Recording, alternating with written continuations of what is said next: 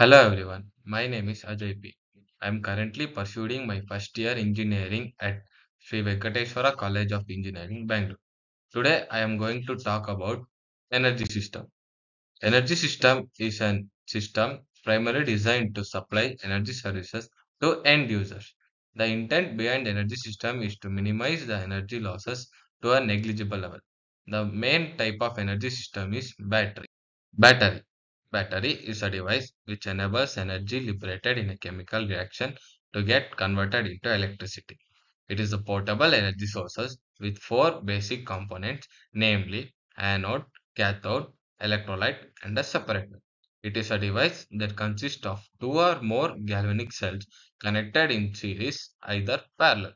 It is a device which converts chemical energy into electrical energy through redox reactions. Example, lead acid battery, nickel cadmium battery.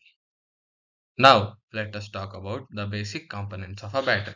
A battery is made up of anode and cathode, which is surrounded by their electrolytes. The anode and cathode are separated by a separator.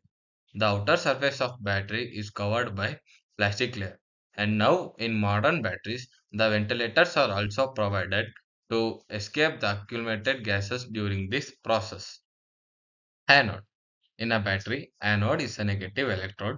It releases electrons into an external circuit by undergoing oxidation reaction. In rechargeable battery, it acts as positive terminal during charging. It gives electrons to the external circuit. Cathode. In a battery, cathode is a positive electrodes. It accepts the electrons from the external circuit, thereby reduction of the active species occurs. In rechargeable battery, it acts as a negative terminal during charge. Electrolyte. It provides the medium for transfer of ions inside the cell between the anode and cathode. A solution of acid, alkali, or salt having high ionic conductivity is commonly used as electrolyte. Separator. It is used to separate anode and cathode compartments in a battery to prevent the internal short circuiting. The main function of separator is to transport ions from anode to cathode and vice versa. It is highly resistant towards electrolyte. Now, the types of batteries are primary batteries and secondary batteries. Primary battery. The battery which cannot be recharged or discharged when the battery has delivered all the electrical energy is called primary battery. Example, zinc manganese oxide battery, lithium manganese oxide battery. Secondary battery.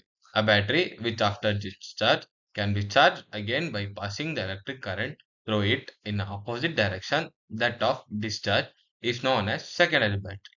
Example, lead acid battery, nickel cadmium battery. Thank you.